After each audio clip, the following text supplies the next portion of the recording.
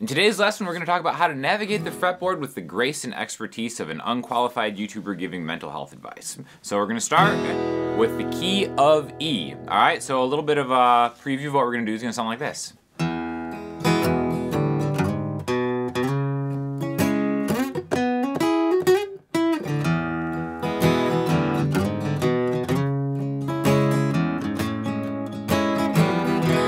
There's like a million things that we can do from here, but it's just taking a couple different things in the key of E major and then tying them together to really make your way all throughout the different parts of the neck in this kind of rhythm lead combo. Just a fun way to play the song, right? So, E major, right here, open E, 2A, 2D, 1G, open B, open E. Now, I think it's one of the most fun keys to play in, one of the prettiest keys as well, just because you get that open string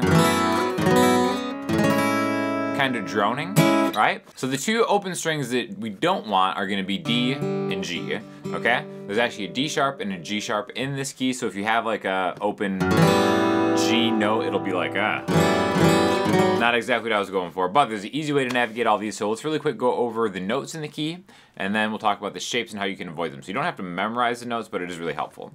So the frets would be open, 2, 4, open, 2, 4, 1, 2, okay?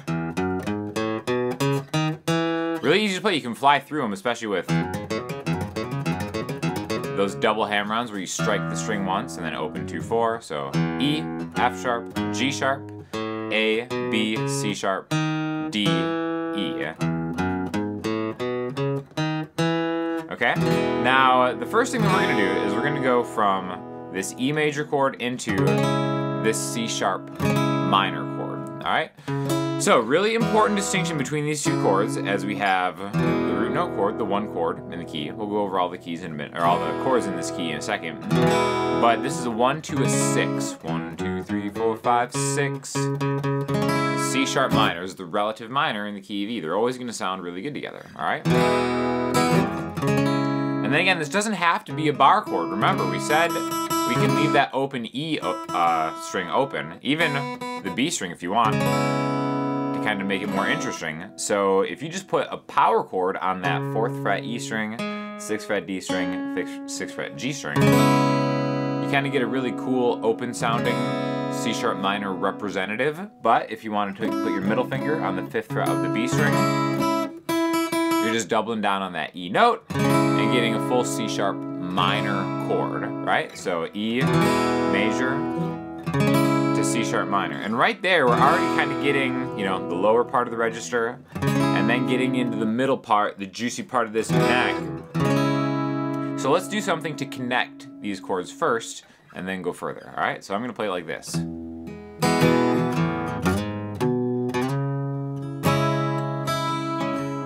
So it's a cool transition that you can always do between a one chord and its relative minor, all right? So what I'm doing is I'm getting that open E chord, and then I'm going 2 to 4 slide, which again, these are the first 3 notes in the scale, and then the 2 on the A string, that B, so 2 to 4 on the E string, 2A, and then I'm sliding that into the C sharp minor.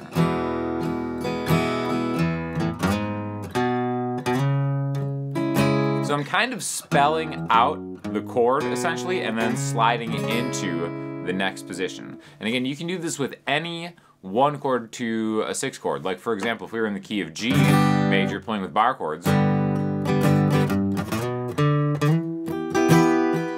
So think of this spelling, right, this outlining of chord tones as just a way to transition from the 1 chord to the 6 chord, which is always going to sound good in any key. But it's probably only going to sound good if you've got Elixir strings on your guitar. This video is sponsored by Elixir strings, my all-time favorite strings. These have aged into the sweet spot on this Martin D18. Like, this just sounds... I was kind of just practicing and like doing the prep for this video what I was going to do, and it's like, this guitar sounds...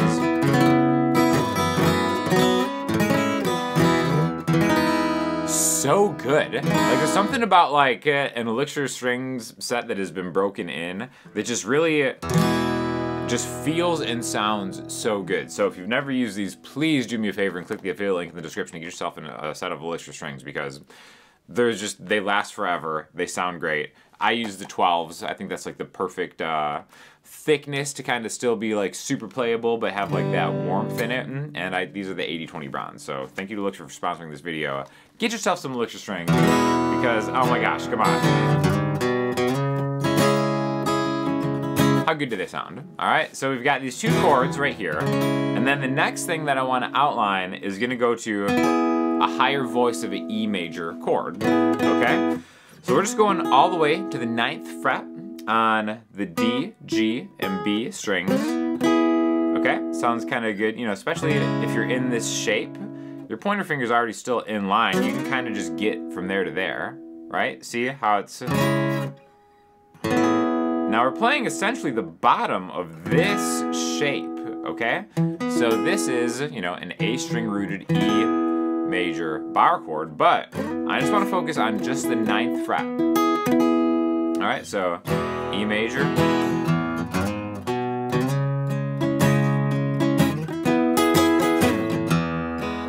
And it kind of just adds a little bit of that movement, sliding between the shapes. I think always is just a really musical way to kind of add excitement to like a piece, or even just to kind of like add, you know, some exploration to your own playing. Because I think, you know, if it's like from my point of view, if I'm practicing a bunch of songs and, you know, maybe I'm really kind of stagnant with how I'm playing a certain song, it's always fun just to kind of slide into a different position and then just start messing around and kind of trying just different techniques and stuff. So the beautiful thing about getting into that root chord in this position is it lines us up perfectly with C sharp's relative minor scale, or the minor pentatonic scale. Either way, however you want to kind of slice it up. But that's that money spot. I don't want to talk just about the pentatonic scale right here, even though all that stuff is, you know, in play. I want to actually take the minor scale, or what, you know,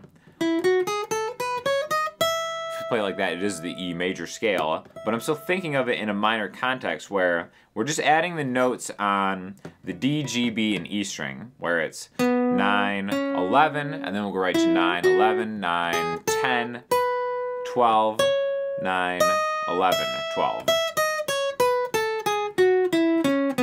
Okay, so it's just kind of like the hits from most of the full minor scale, etc. You know, we could go the whole way, but again, this is going to be like a little launching pad for us. And if that's too much, then just go straight minor pentatonic if you want. But we're going to add some of those notes to what we're playing. So E.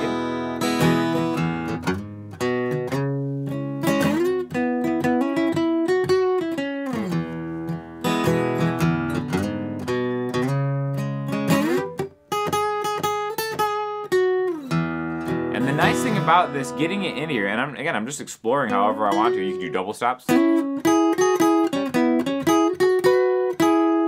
Whatever you want. That's why, you know, there's so much merit to learning pentatonic stuff, because you can always slide it in any context. Doesn't always have to be bluesy. It can be really cool. But going from here into an open E like this is great, because your hand buys you so much time to get back, as long as you just hit that open string, right? E, slide to minor, relative minor. So as you slide back, remember, you just have to hit that downbeat with that open E string with your pick or your fingers, however you're playing it. And then your hand has time to get back into the money spot, right? So let's go through other chords in this key to maybe make a secondary progression. We have F sharp minor and G sharp minor. Those would be the 2 and the 3 chord, right? Which can be really difficult if you're doing bar chords. F sharp minor, 2, 4, 4, 2, 2, 2. G sharp minor, 4, 6, 6, 4, 4, 4. Those can be hard to hold down. So why not just open up the B and E string and make it a lot easier for yourself? So minor 7-ish shapes is what we'll go for these 2 on the E string. I'm just actually muting the A string with my middle finger, even though, you know, you can get it in if you want. But then I'm going 2D and 2G, and then leaving the other strings open. Alright, so E, C sharp minor, E,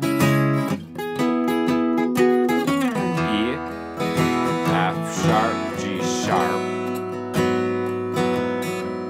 Then the next time I'm going to go E, C sharp minor again, and then my favorite move,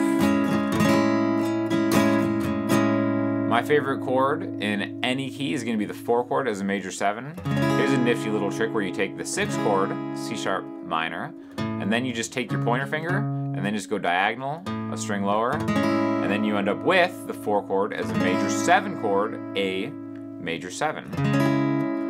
So just by kind of using the same stuff in this exercise over 2 chords, we've really got the 1 chord, 2 chord, 3 chord, 6 chord, 4 chord. Alright? So 1, 2, 3, 4, 6. What we've done is we've skipped the 5 chord, which is B. But another cool way to do this is just to be with an open B and E string. So we're getting all our bases covered here, right? A lot of information going on in this lesson, which is why you're gonna need some of those Elixir strings while you're rewatching this, because they last so long. Right? Look at this, come on. This is the 5 chord. Usually the 5 chord is like bluesy and kind of like whatever, but if you just take that B major bar chord shape, 7E, 9A, 9D, 8G, and then open B, and then an E on top. How great does that sound? Then B, C, D, E. This would be like a B major add 11.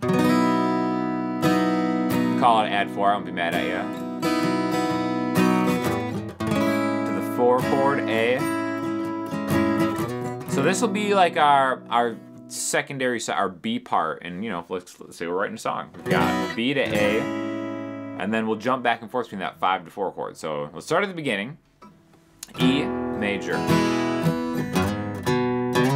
C sharp,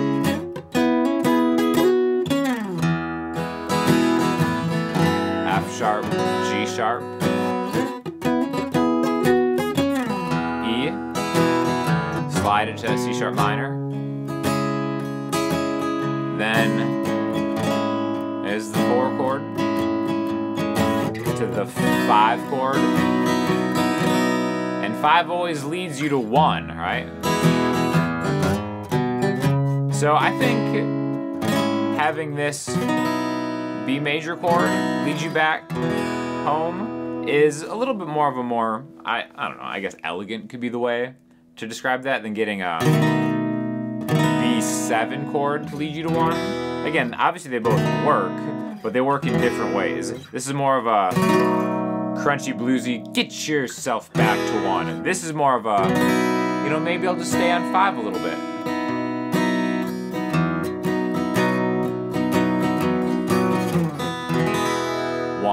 Right? I think that's kind of a fun way to do it. And then the last thing we're gonna do is the alternative 1 chord voicing, my favorite of all time right here. You see me play every demo that I've ever done, I use this chord. E major 7 open, open E, there's the octave 7A, 6D, 8G, B and E.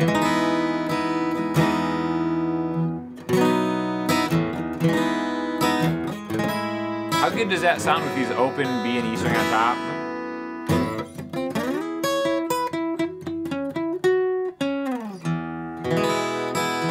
So if you can see, I think that's a good example of like how we just used everything. We've got these big open chord voicings here.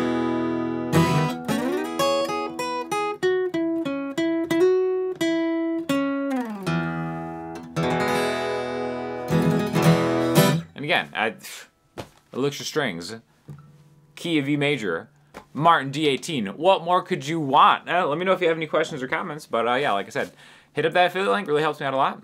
And I will talk to you guys soon. Thanks a lot.